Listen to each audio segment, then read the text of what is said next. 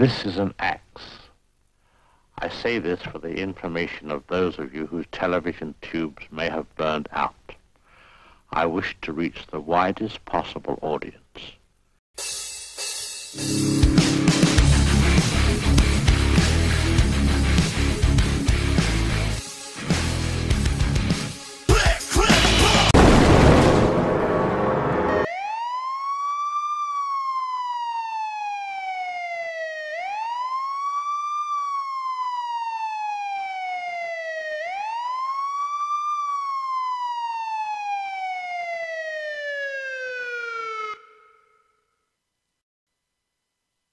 Now, back to our program. Uh-oh, I might get a spanking for this. Reginald Bundy, critic for the Times. You know, I get so few chances to see films with the public. This time I want to watch a film exactly as the people do. So, if you don't mind...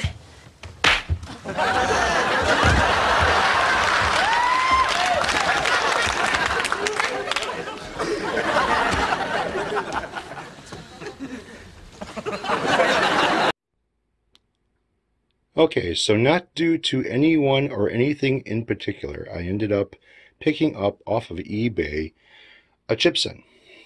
And the reason being is, kind of wonder how these things are. You know, I've seen a lot of videos where people had good luck, people had bad luck, and these were a fucking total disaster. So I kind of want to see for myself what this thing is going to be like.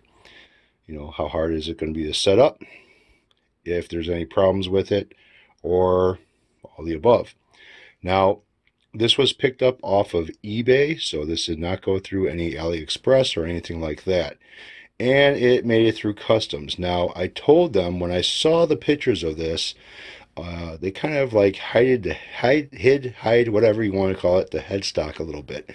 And you couldn't see the logos that were on the headstock. Now, this is supposed to have wannabe Grover tuners, which I did a video on fake Grover tuners a long time ago that came from China, and I'm expecting this to have the same thing.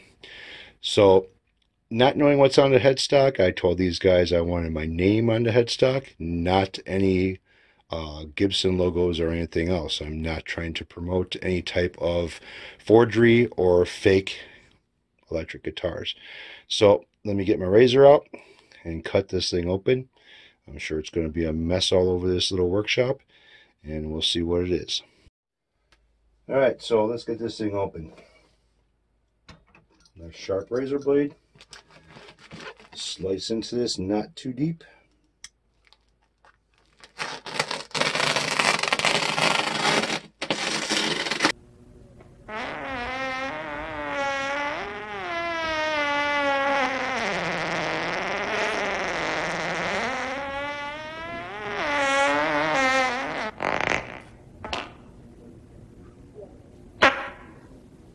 Was that a fart?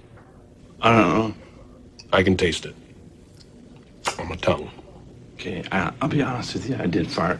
Is that onion? Onion and ketchup. It stinks. This is a small room. Shit. Alright, so let me get this fucking potato sack out of the way. Let's open up this top.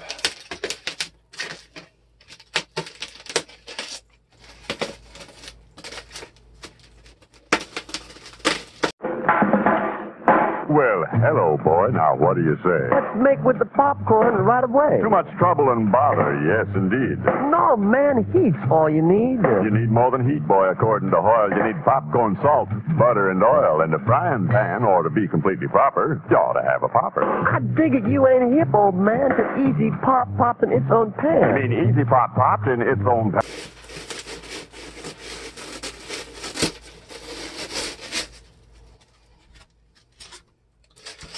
Alright, let's see what she is, if she's anything at all.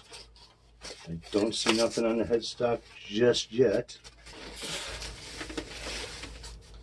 First off, the weight is pretty decent on this thing. It's pretty heavy. This is supposed to be a full mahogany body. Alright, you got your little patch cord here.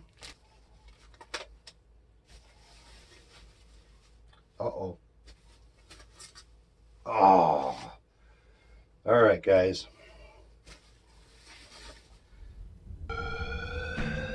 This is a very gorgeous guitar, number one. Alright?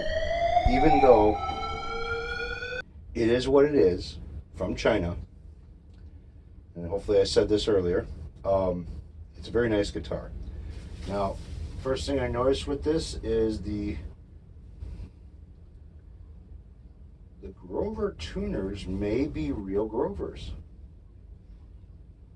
The fake Grover tuners had, I believe, a point where there's a little black circle, a little black dome that was on the other side of your tuning key. And on the fake ones, I believe that came to a point instead of being rounded. These are rounded. Maybe they fixed that. They're still fake, but who knows? So, gotta say it's got a beautiful headstock on it. God damn, they really went, oh man. All right, you guys be the judge of it. Fuck it. Get this goddamn thing out of here.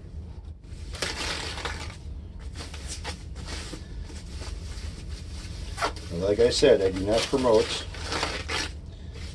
fake guitars from China, but I was curious about this guitar. This is why I purchased it.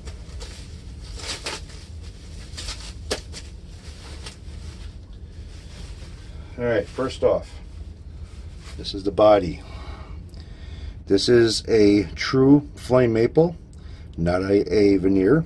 You can see there might be a little bit of glue right there where they left it.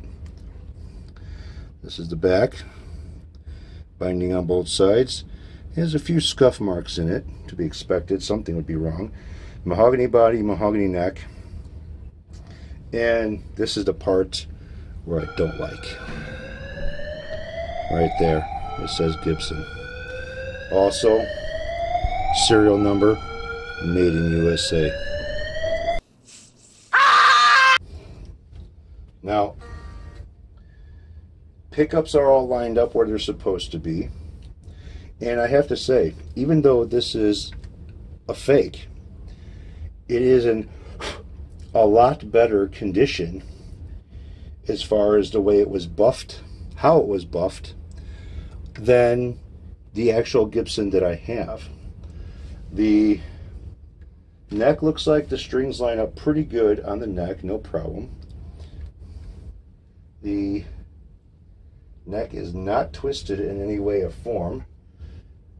Action height at the first fret on the low E string. The low E string is pretty good on the action height, but it's kind of high here, and it's high on the high E. Plastic nut. This is a Les Paul Custom, it says. No, it's not a Gibson. Please.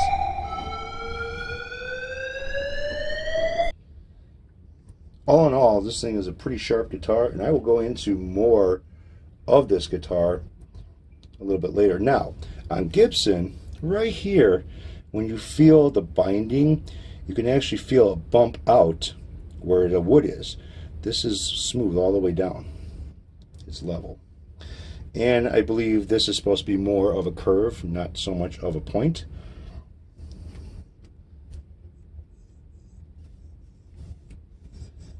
Volume and tones feel alright,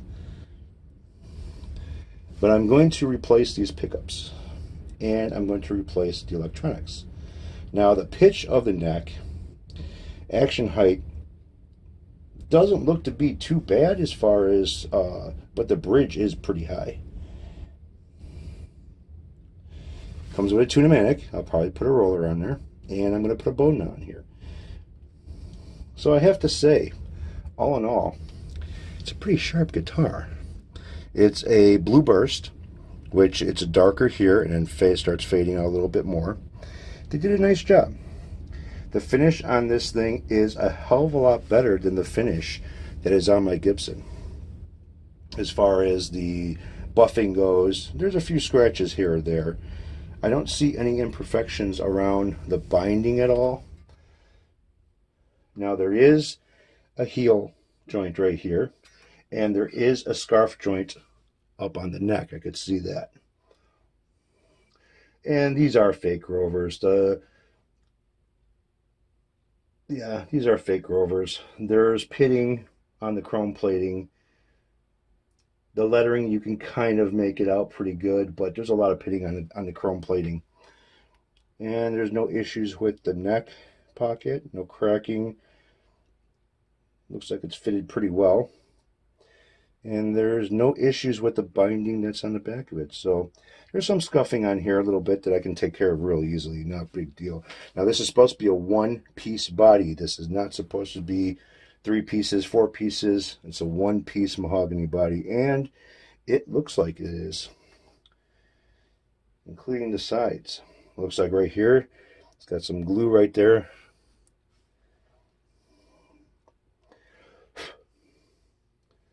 So all in all, it's not bad. $200 on eBay.